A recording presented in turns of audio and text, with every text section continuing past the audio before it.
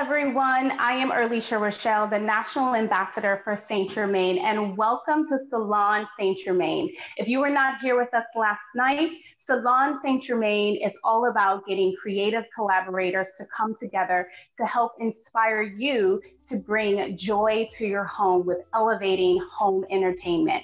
So last night, we were inspired by different art movements creating moments of joy at home. So really looking at how you can create these cocktail moments with home design, interior design, and plant styling all around a really incredible cocktail moment. So Salon St-Germain is actually an evolution from Maison St-Germain, which some of you may remember. Maison St-Germain was all about celebrating the harvest of 1,000 elderflowers, which is in every bottle of St-Germain. But we wanted to do something a little bit different this year. Obviously, holidays look a little bit different. We are celebrating and spending more time at home. So we really wanted to take that premise of collaborating with creative visionaries and bringing it more in terms of how we can help you create these sparks of joy right in your own home. And so Maison St-Germain is really about celebrating that. So Salon St-Germain is what we are actually debuting this week. Yesterday was our first series and today is our second series.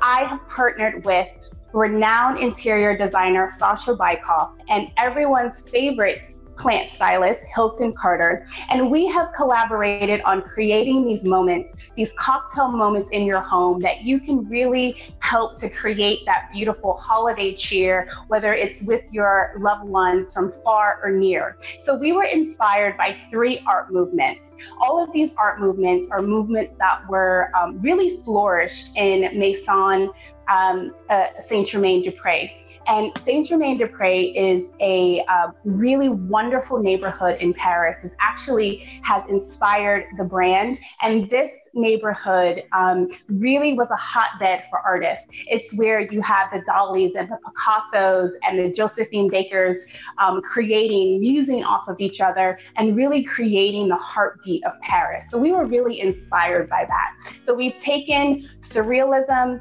Art Deco, and Cubism and created different moments in the home where you can create cocktail moments with interior design, plant styling, and also really fantastical cocktails.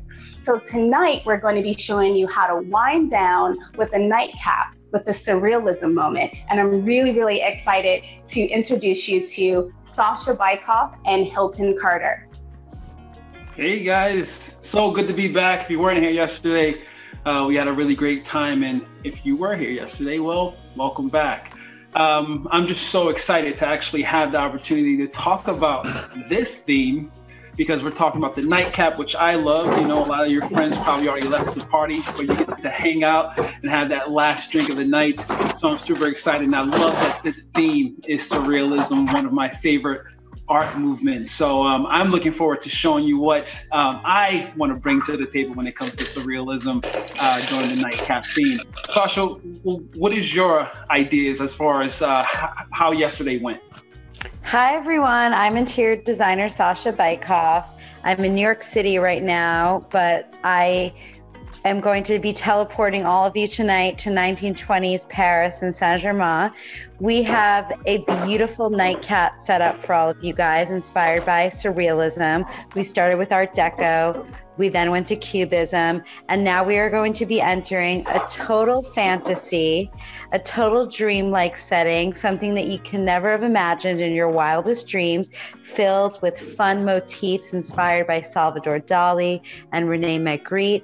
And I am so excited to see what Earlecia has in store for us for her surrealist nightcap. Let's go check it out.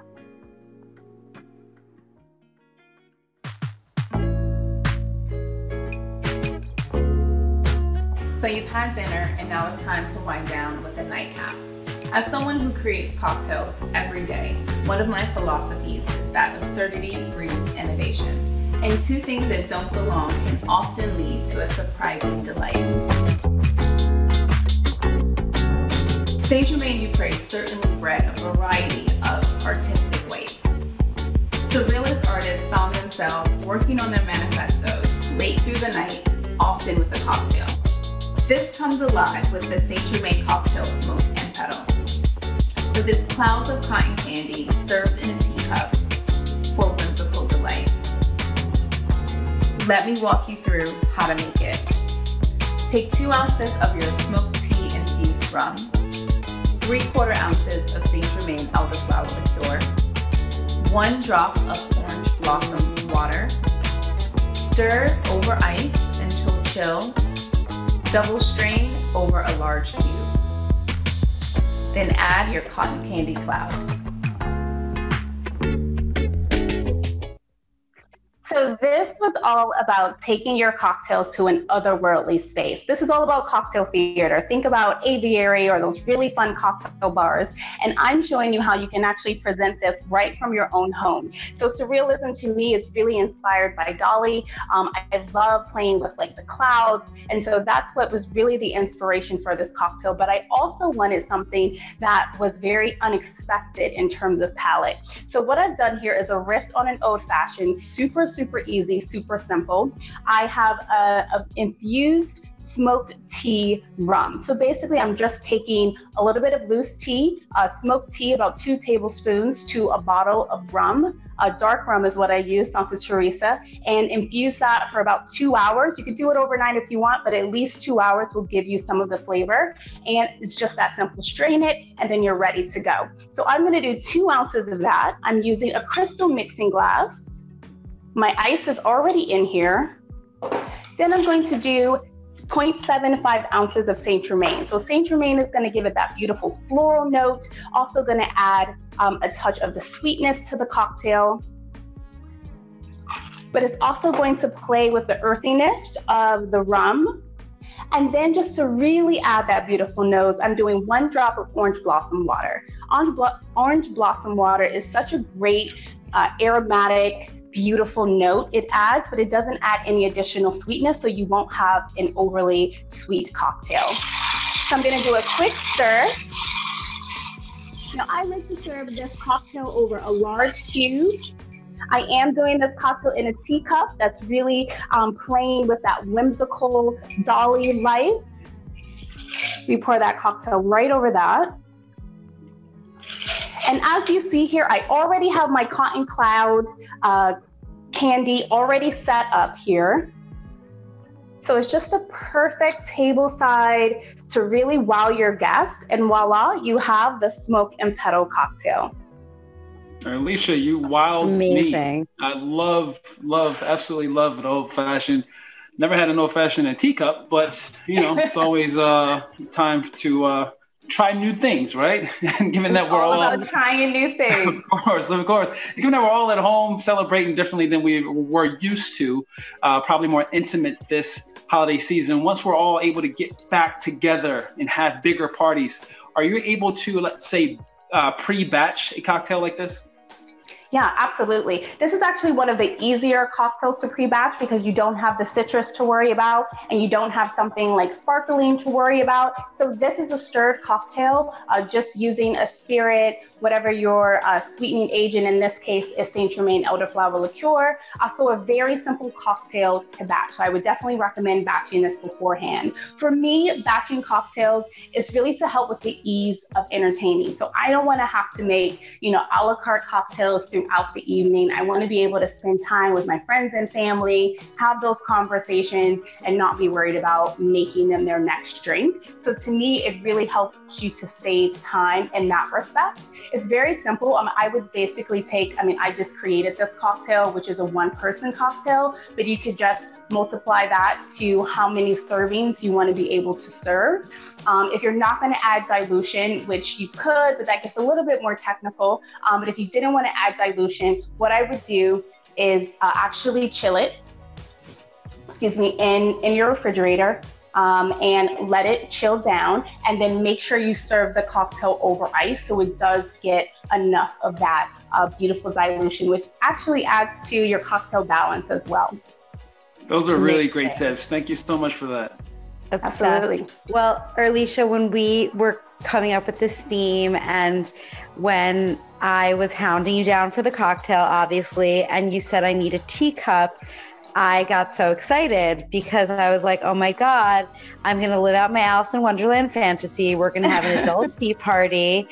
How much fun is it going to be drinking a cocktail in a teacup? So I found this Louis Bourgeois kind of trippy, abstract, red teacup that I thought that would be really fun to, have that cocktail with all that beautiful painting on the inside. So this was as you know, I'm a martini girl, but this for me with the cloud was so surrealist, with such a complete fantasy, such a fun way to have a nightcap. My question to you is, what other cocktails can we enjoy using a teacup?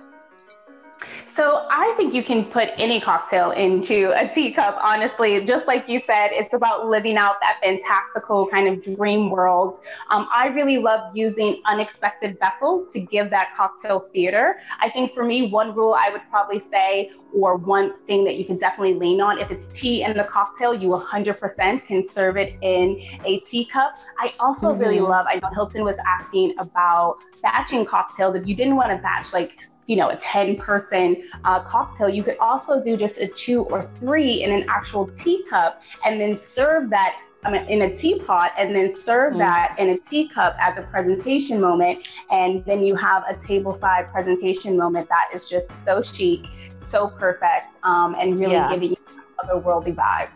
Perfect for dessert too. Absolutely. And we could all use more and more dessert. I love it. We can. So Hilton, obviously I was thinking about cotton candy, elevated clouds. I really can't wait to see how you imagine this world using greenery. So let's see how you greened up surrealism. When people walk into a space that I style with plants, they typically fall into a surrealist daze. I mean, it's kind of expected, given that my whole goal is to make sure that the place has, a lush, more vibrant vibe, meaning a lot of greenery.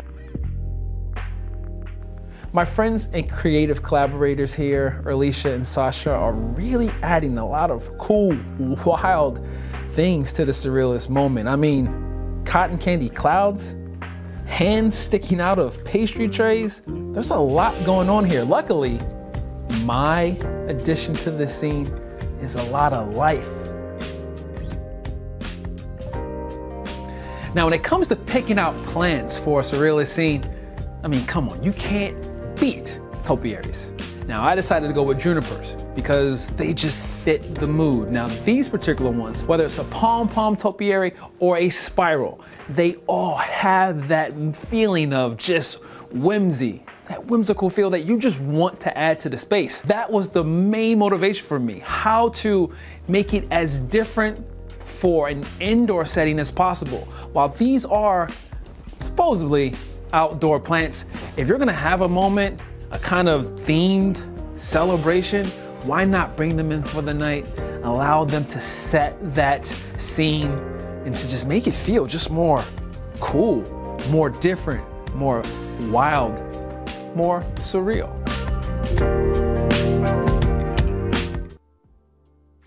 Hilton, you are blowing my mind right now. Like, who would have thought to have topiaries in your home? When you put that on the list, I was like, he must not realize that I live in a New York City, Brooklyn apartment. Like, where am I gonna put these outdoor plants into my home? Like, what in the world made you think of that? But also, I did end up finding a little miniature one, which I'm absolutely obsessed with. But how am I taking care of this thing? Like, how is it gonna stay like that? I need the deets. Please explain, please. So cute. It is really cute. That's cool. I mean, I love that you were able to get that. Obviously in New York, you're gonna have to do some searching. For those of you out there, you're gonna have to go to your local nursery to find a topiary plant like that. Yeah, I mean, honestly, when it comes to care, you're just gonna make sure that you have the right type of light. And when it comes to topiary, if you're gonna bring them indoors, they're gonna have to have the best, brightest I would say, indirect light possible. You don't want them getting hit constantly by direct sunlight, so that's really important. And you're always going to make sure that the soil is evenly moist. So when they're outside, they're used to getting a lot of moisture from the air, rain, things like that. So indoors, you're going to have to water them often to keep that soil evenly moist, not wet. There's a difference between wet and evenly moist. To help a lot of you, I will say make sure you go grab yourself a moisture meter. It'll tell you when your soil is perfectly wet. So, I mean, honestly, I took motivation, obviously, and inspiration, I'll say, from, of course, Magritte, of course, Dolly. But honestly, I was a kid in the 80s. I loved Dr. Seuss, and I loved Edward Scissorhands. So I was thinking of any sort of topiaries that could really shake up the idea of surrealism fairly well there. So topiary plants indoors, why not bring them in for the party, let them show off a bit. And if you do have an outdoor space, you can take them back outside once the party's over. Amazing. So amazing. Hilton, I'm obsessed with topiaries. I've been obsessed with topiaries forever. They're so French. They remind me of Versailles and all the gardens in Paris. And, you know, I've seen topiaries in shapes of unicorns. I've seen topiaries in the shapes of lollipops and dolphins. And I think they're just complete fantasies. And I see you snipping away on your topiaries over there. And it seems like hard work. It seems like, not your average DIY over there. But my question to you is, what kind of shapes would you recommend for a surrealist kind of fantasy topiary arrangement? And how are you pruning these topiaries? What goes into that with the snipping? Am I going to call you when it's time to snip away on my topiaries? What am I supposed to do? We'll call your local barber. No, I don't. Honestly, it's gonna be more about getting a topiary that fits the look that you're going for. So this theme is surrealism. Obviously, the spiral and the pom-pom junipers that I brought in work really well. Those are ones that you could possibly find at a local nursery or plant shop. But if you want to get real wild, if you want to bring in, let's say, a unicorn or a dolphin or any sort of shaped topiary plant, I call you, right? Yeah, you call me. You bring me out to East Hampton. I'll be there. I'll hang out with Puff Daddy, the pup. I'm not sure if Puff Daddy's going to make an appearance today, but yeah, I'll come out. I'll shape up your topiaries. I'll also shape up Puff Daddy's mane there if you need me to. But I really appreciate all these questions. I mean, honestly, I just feel a little bit, saddened by the fact that we're about to end all of this. I've been having so much fun just working with the two of you. But Sasha, I love seeing what you brought to not just the dining scene, not just the welcome moment, but just being a part of this whole thing and the things that you brought to the table. For my table, those cloud plates were just amazing, but I'm really excited to see your space. So let's head out to the East Hampton to actually see what your interpretation, how you tackled the surrealism moment.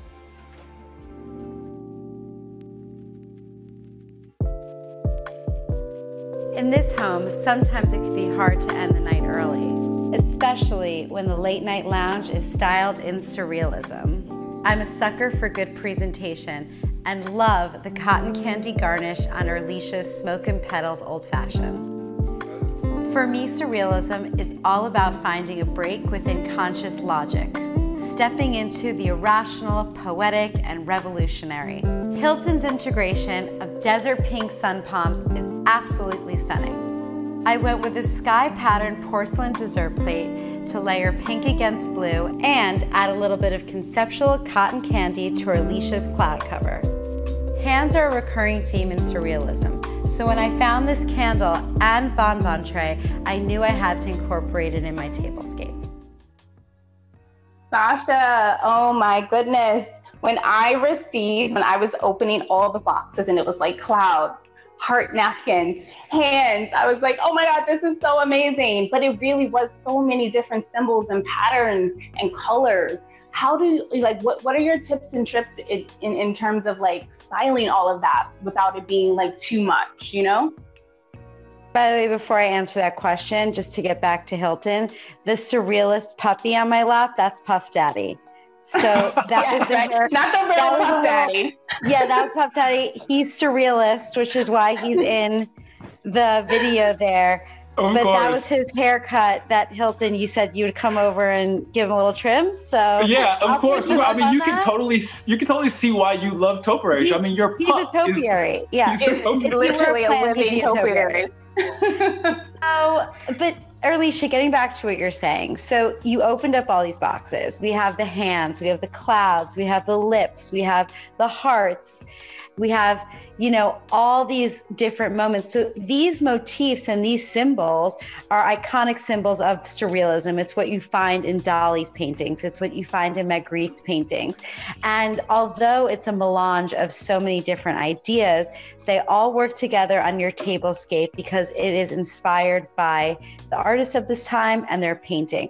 So in essence, your tablescape becomes a piece of art, becomes a painting. And like I said last night when we were talking, it's not about buying an entire collection and having everything match here. That's not what we're trying to do here at the Salon St-Germain, because we're creatives. So we're going to create and we're going to do our research and we're going to be inspired. It's about picking all these things, combining them together and creating a unique and memorable experience for our guests and for the holidays. And we're trying to take the traditional holiday entertaining and turn it up a little bit and like create something really out of this world and inspired. And that's what we did here with surrealism. And that's why it all works together. There is an organization to this chaos. There's a method to the madness. Exactly. Go big or go home. Yeah. I love all the madness. I mean, that's the beauty of the surrealist moment here that you all created. I love that part of it. The idea of the tablescape and placing everything out.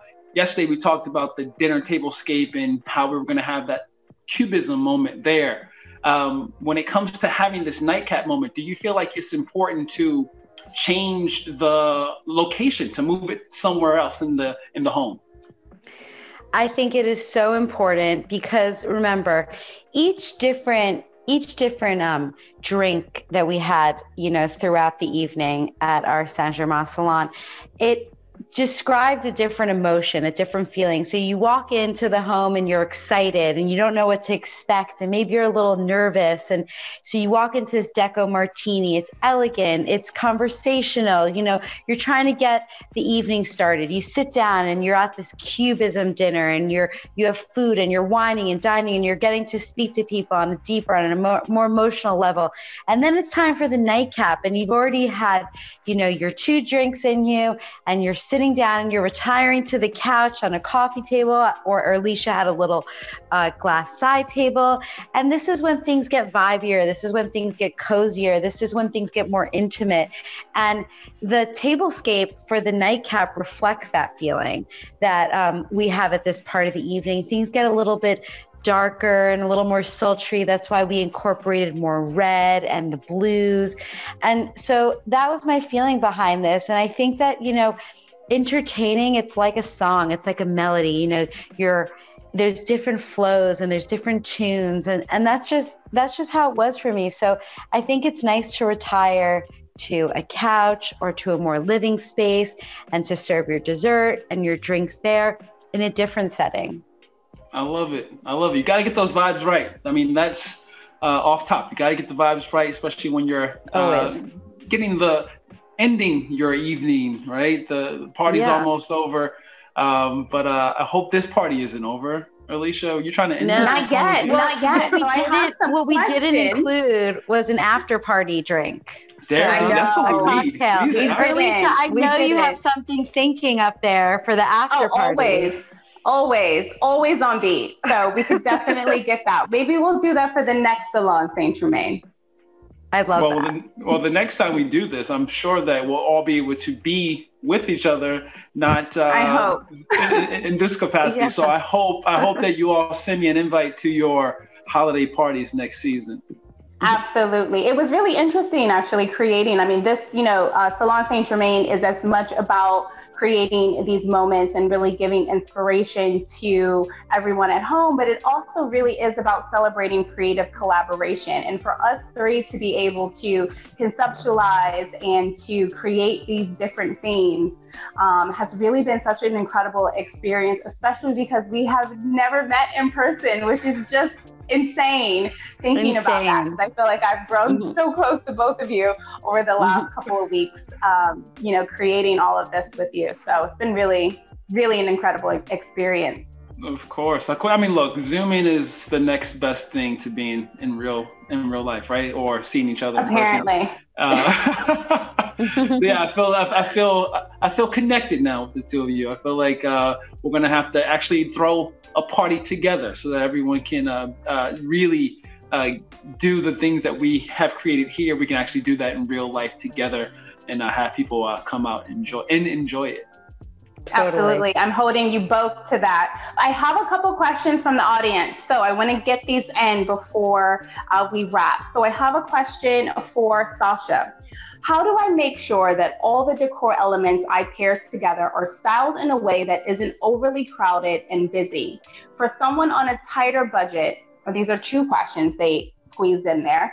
So the second question is, for someone on a tighter budget, what smaller surrealism inspired elements could I purchase that would still tie the theme together? So not making it overly crowded, and then what could someone do to bring this theme to life with a tighter budget? So to not overly crowd your table. So let's hone in on what your tabletop is. Is it a side table? Is it a coffee table? Is it a dining table? Is it a countertop? And this is when it's important to take out a measuring tape. As an interior designer, I always have one on my belt loop on my jeans. I kind of feel like, a little bit of a bad girl when I have my measuring tape on me all the time. But so it's really important when you're shopping online, because you can't actually see these things in real life, take out your measuring tape, kind of, be mathematical about it. Sometimes things look smaller than they appear. Sometimes things look bigger than they appear. So you really have to kind of measure and figure all of that out. And then if you want to add in that surrealist glamour, that artistic touch to your tabletop, but you don't have an incredibly high budget, you could easily do so with really quirky, fun desserts, little chocolates or little things that look like lips or this and that. And also the surrealist movement, you can find vintage things from the 40s, the 50s, and the 80s that all have a lot of kind of whimsical, surrealist nods to them, because in the 20s and the 30s did have these did have these kind of overlaps with the 40s, 50s, and 80s. So if you check out Etsy or eBay, you can easily find vases that have hands on them, or vases that are like shaped as faces too. You don't have to go for like necessarily the new expensive versions of these things. You don't have to necessarily go contemporary. You know, I would suggest you go on the hunt and try and find the vintage versions of them. Also eco chic. So that would very be much so. My advice. Very much so. I'm such a fan of the Etsy. I mean, I spend hours and hours and hours.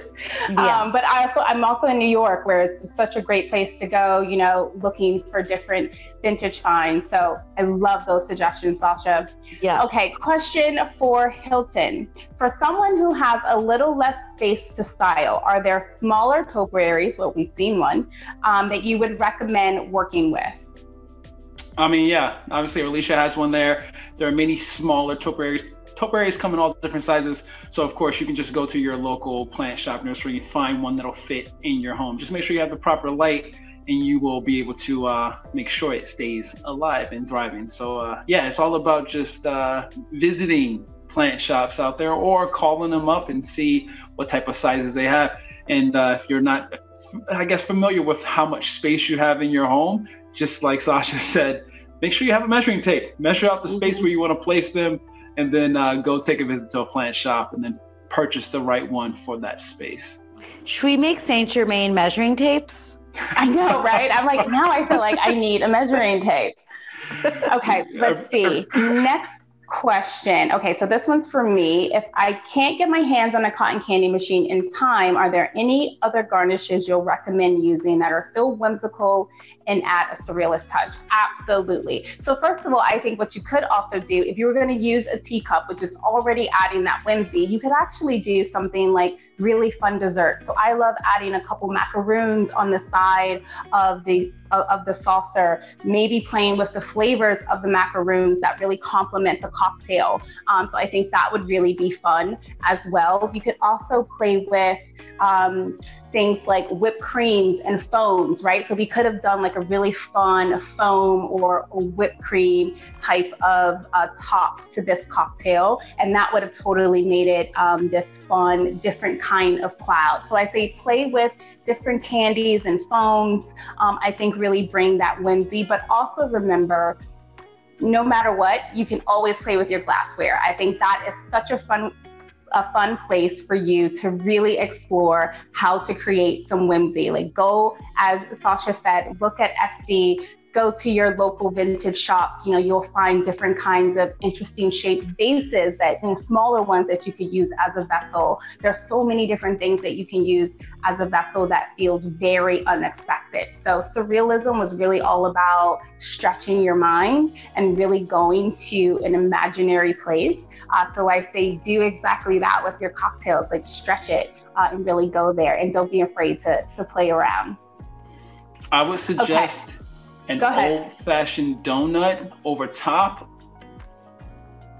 Yeah, absolutely. I think if you, especially if you get a donut like shaped in a lip. I mean, that's how I would roll with it. I mean, I love the cotton candy, but definitely. I mean, for me, I think garnishes should definitely be edible. Like, I'm not so much into garnishes that you can't use. Like this, you could take a little bit of the cotton candy, mix it into the cocktail, it'll dissolve in a second, and you can add more sweetness to your cocktail according to what you desire. You could also just eat the cotton candy because, I mean, hello, who doesn't love some good sugar style rush? And function.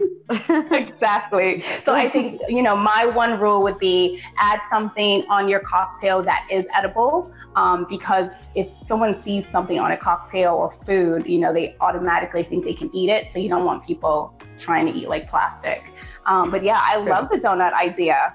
Cookies, like biscuits, you know, fun little shape. It's really fun to go there. Also yesterday we did the citrus.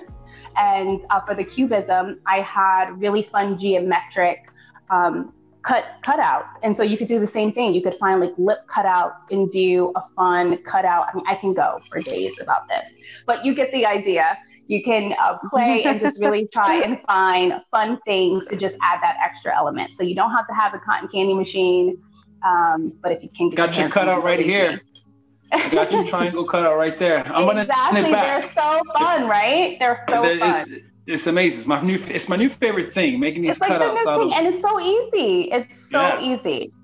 Okay, so I have another question for you, actually, Hilton. Someone asked, when picking out a pot or large vase for plants and trees, can you share a few things that are important to keep in mind?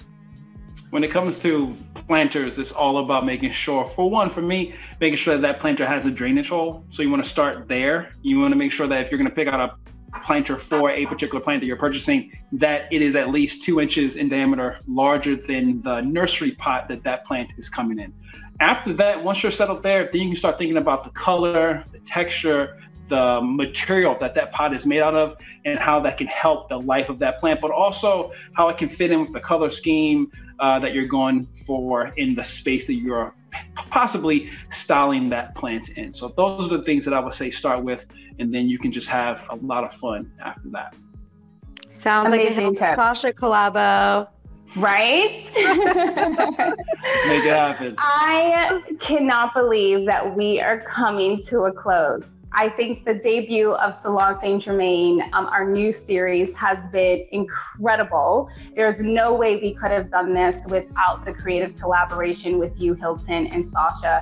Thank you so much for putting your minds together and really putting your creative flair on bringing interior styling tips and plant styling tips to create cocktail moments. It's been a ride, long shoots, phone calls, trying to figure out how to get the cotton candy on the stick, me looking at these plants in my house, like who's gonna take care of them. It's been a situation, but it's been incredible. So thank you so much. At the end of the day, we could always have a drink, so it worked out. Exactly. So we hope all of you at home really felt the inspiration. I really can't wait to see what you create from these inspirations. Please tag us at St-Germain Drinks if you do decide to create any styling or motifs at home that have really inspired you with Salon St-Germain. We hope to bring you this series very soon. And we really just want to remind you that you can really elevate and create joy in your home, no matter what's happening in the world. And we want to be able to bring you that inspiration. So thank you so much for joining us for the debut of Salon St-Germain. Until next time, Santé. Thank you. Bye. Take care. Bye. Good night, everyone.